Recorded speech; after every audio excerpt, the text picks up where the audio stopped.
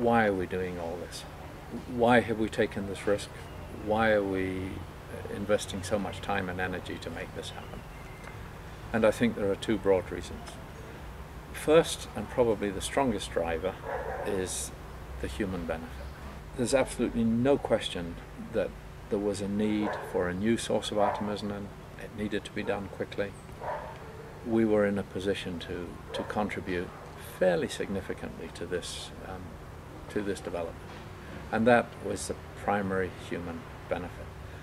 And these benefits, by the way, are shared not just by the promoters and the founders, but very much by the other parties who support this project. The second, and what may seem a lesser driver, but actually has become quite a strong one, is to bring some of this opportunity and economic activity to Africa. A very significant amount of malaria problem is in Africa, probably at least 90%.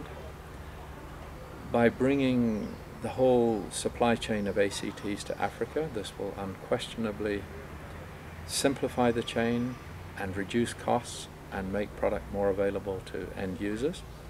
And it also allows African farmers and business people to participate in the economic activity that is generated.